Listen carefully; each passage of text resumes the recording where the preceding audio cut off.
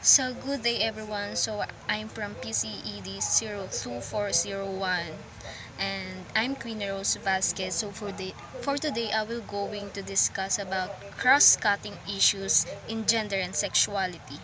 So gender division of labor, gender in media, and also gender and activism. So first, we were going to discuss the gender division of labor. So gender division of labor, it refers the way each society divides work among men and women, boys and girls according to socially established gender roles of what is considered suitable and valuable for each sex. The second issues in gender and sexuality is gender and media.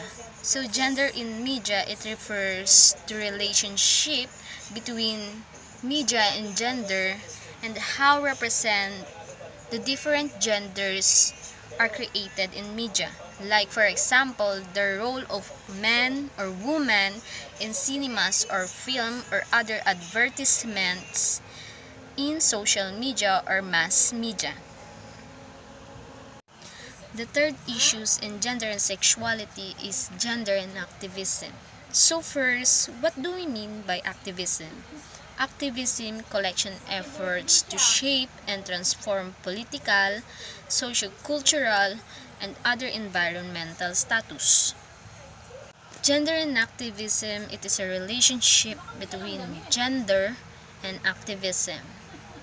So, there are two fundamental parts which are participation and collaboration. So, participation, it is a contributing in transforming social realities by engaging and taking in various aspects of reform. And when we talk about collaboration, it is working together toward goals. The Universal Declaration of Human Rights, or UDHR, which was drafted in 1948 by all countries who are members of the United Nations. It acknowledged that everyone, including LGBT, is equal in dignity and in rights.